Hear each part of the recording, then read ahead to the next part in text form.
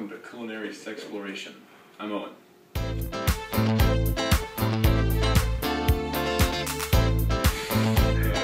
a cooking show. You see one? No, I guess you have to do a straight face.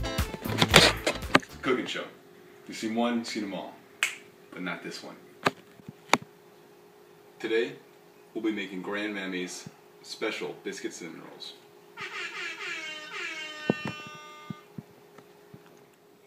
You will need 2 cups of all-purpose flour, 2 teaspoons of baking powder, 2 teaspoons of sugar, a 1/4 teaspoon of pink salt, only the pinkest will do, 1/2 teaspoon of cream of tartar, 1/2 cup of butter or shortening, and 2/3 cup of milk. This is from almonds. You need something to mix that stuff together with. You need something to cut the butter in. You can either use a pastry cutter if you're an OG, or if you're not, you can use a fork. And parchment paper to roll out the dough on. If you have a big cutting board or granite tabletops that you're comfortable getting flour all over, then that works too. The first step is to mix all of your dry ingredients together. So, add them all to a large mixing bowl. Como este, although I don't think that's real Spanish. I always say it, but then my girlfriend gets mad at me because it's not real. Don't put the milk in yet, that's not a dry ingredient. 1/2 stick of butter, or half a cup of butter, and make sure it's room temperature. It doesn't work if it's, oh, I also didn't mix the ingredients yet. Our one-take wonder isn't going very well, but we're gonna, the show must go on. So you should have mixed your dry ingredients together before you added the butter, but it's not that important. We'll just do it now, and then cut in. Fuck it, we're doing it live. So you want to cut in the butter like this with your thing or with your fork until the mixture resembles coarse breadcrumbs. So every time you do this, the chunks get smaller, and I'll see you when my mixture looks right. Alright, so this is what it should look like. See how there's chunks in here? They're hard to see. Maybe I can reach in and pick one up. See that guy? That's just a piece of butter covered in flour. And there should be tons of those in there when you're done. And it's important not to get them too small, because if they're too small, then they won't make delicious flaky layers that, make biscuits, and biscuit cinnamon rolls so good.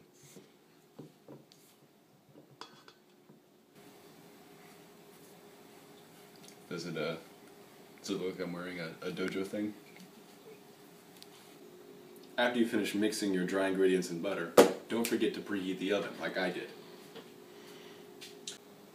We're going for a cool 450 degrees on this one.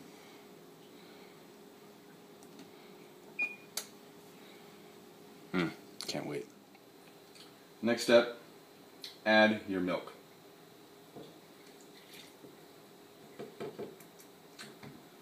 And mix it in. Shit, doesn't that look good? Fuck. So good. You're going to stir until the dough just clings together. It's going to look something like this. Once you get to that point, it's time to lay out your parchment paper. I'm going to take mine to the table.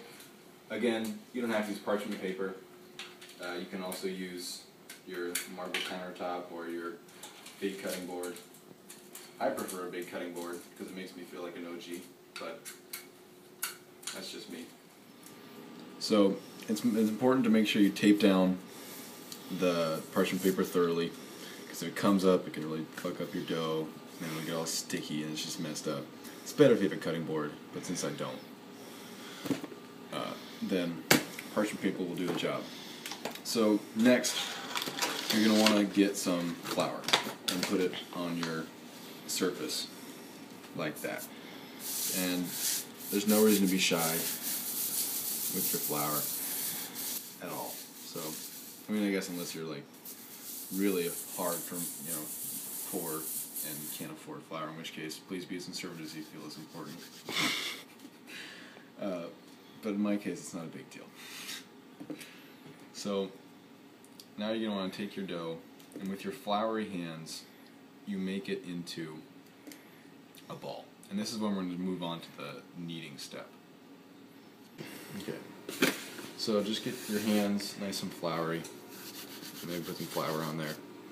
And then you take your dough, which is just clinging together, and you make it into a ball.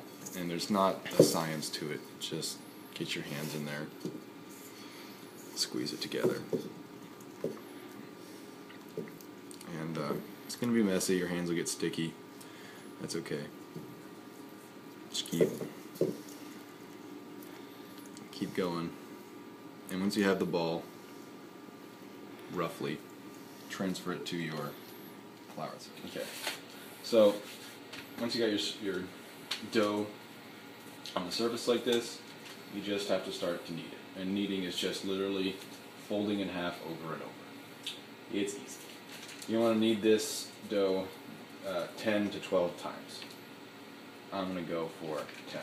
Because over kneading, again, it's similar to over cutting the butter, in that this is what creates the layers. And if you make too many layers, then they're just indistinguishable from one another. Alright, and after you've kneaded your dough, it's time to roll it out. So that, make sure your surface is well floured, make sure there's some flour on top of your dough, and get your favorite rolling pin and get started. Again, it's not hard, guys. It's not rocket science. Just roll out the dough. Long, smooth strokes, just like Jeff Bridges said in his most famous role as Big Z in Surf's Up. Oh, that's right. All nigga radio. All motherfucking day. For the next 3 days. Looking for a relatively uniform eighth of an inch or so thickness on your dough, and also a relatively rectangular shape, because keep in mind that what your goal is to roll it up either horizontally or lengthwise. And yeah. Alright, here comes the part of the recipe that can't be explained with words. It's something you have to feel inside you. It comes from the heart. It involves butter, sugar, and cinnamon, and it's what makes this different from just biscuits. An important step you might be ignorant of is buttering very thoroughly the inside of your cinnamon rolls, whether or not you're using biscuit dough, because, well, butter makes everything taste better. It was really, Paula Deen had it right. She was racist, which was not right. Not right. But she was right about butter. And you really can't use too much. I'm on about a third of the stick here on there right now. I'll probably end up using more. And that I can't believe it's, let me just get this straight right now. A lot of people think that I can't believe it's not butter, and all those butter substitutes will work for any kind of cooking or for your baking needs, and they won't. It's not butter. I can believe it.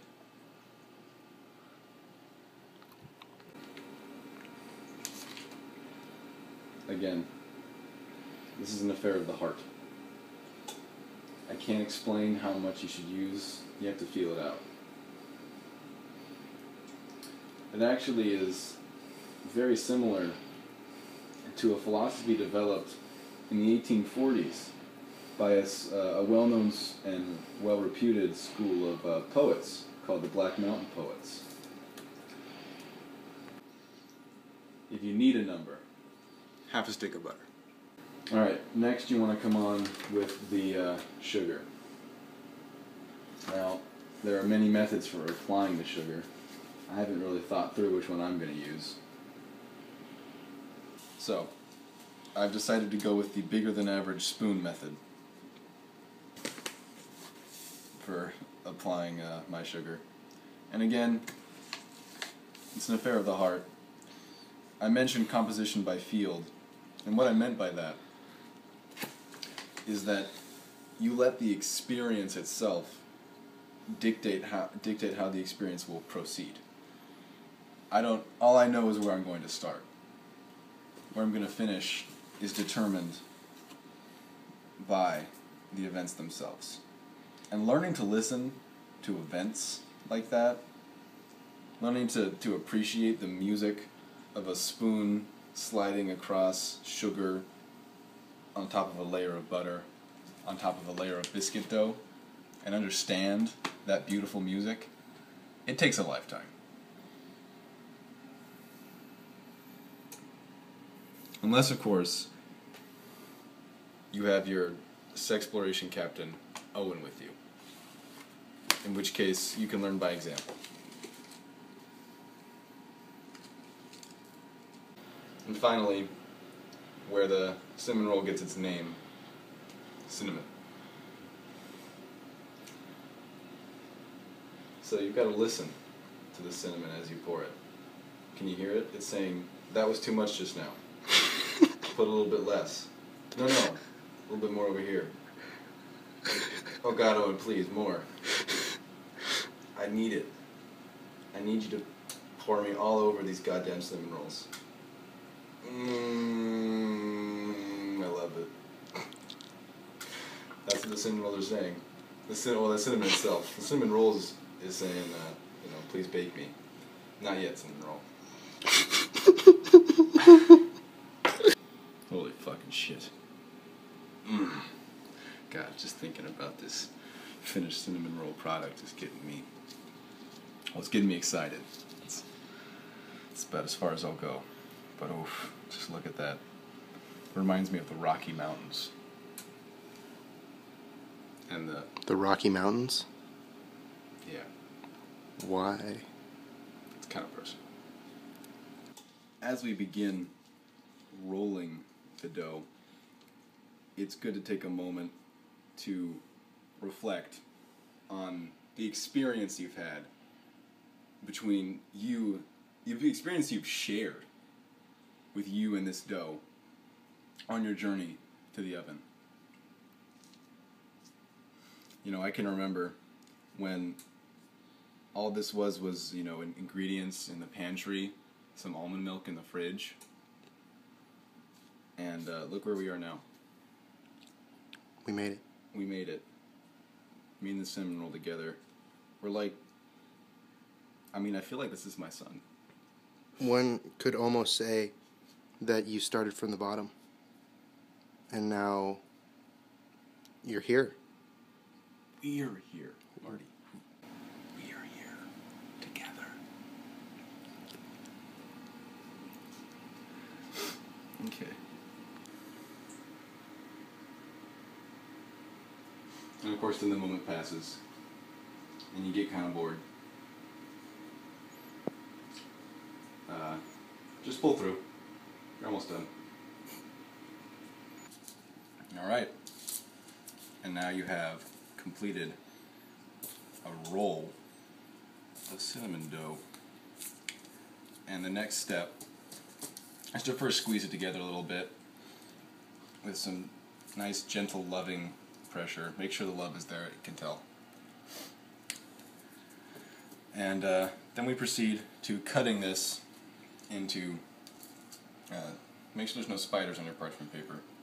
There were spiders on the parchment paper? Well, not anymore. There isn't a spider on the parchment paper. Fucking killed that shit with my bare hands. Damn. What an OG. And have I mentioned the cookie sheet that you should have prepared? You need this to bake your cinnamon rolls. And what we're going to do now is cut this roll into sections, like that. Just so. And arrange them evenly on this cookie sheet so that when they expand as they cook, they don't run into each other and have some kind of disgusting cinnamon roll orgy.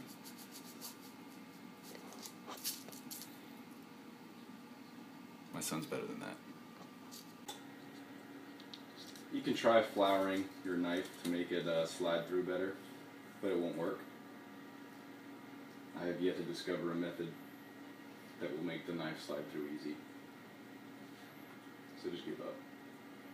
If I haven't found it, trust me, you never will. Now, inevitably, some of that delicious cinnamon filling is going to come out when you're cutting these.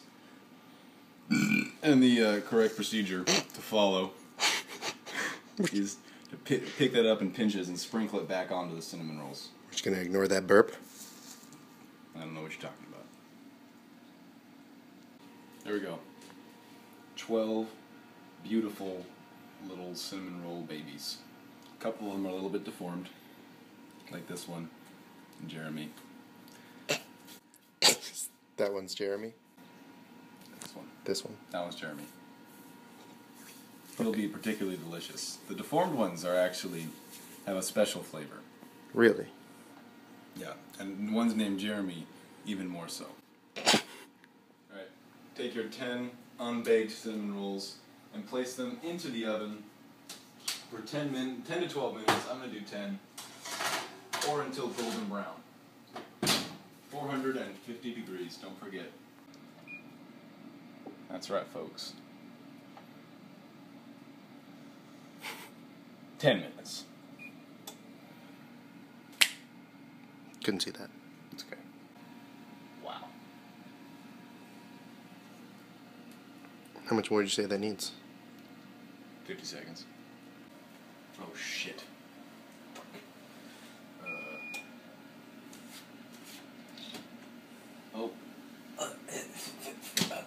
Very important step is to put on some gloves. And also not to get hit by the steam that's going to come jetting out of the oven when you open it. Those were 2 rookie mistakes I just made.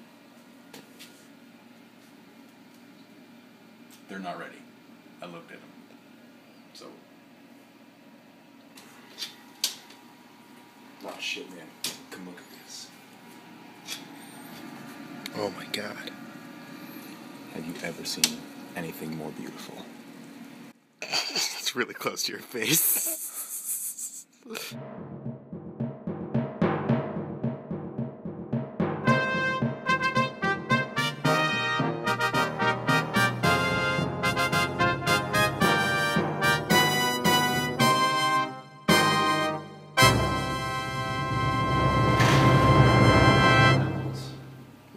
Don't burn your eyeballs.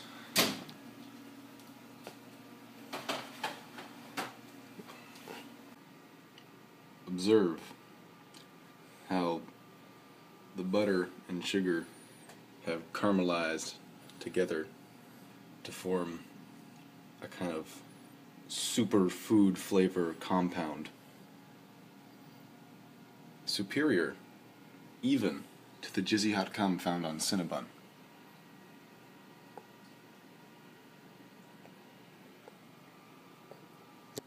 This here is a chip made of pure new flavor compound.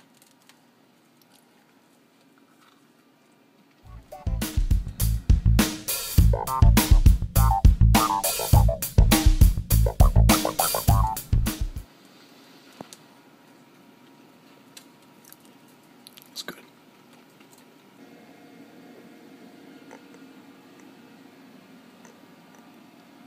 Now eat it.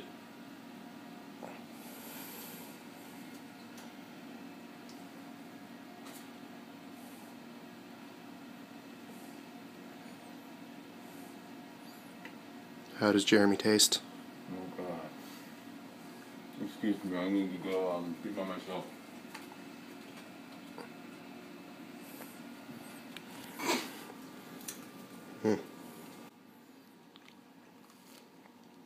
Oh my. Fuck this video. I'm done. Okay, I need to go.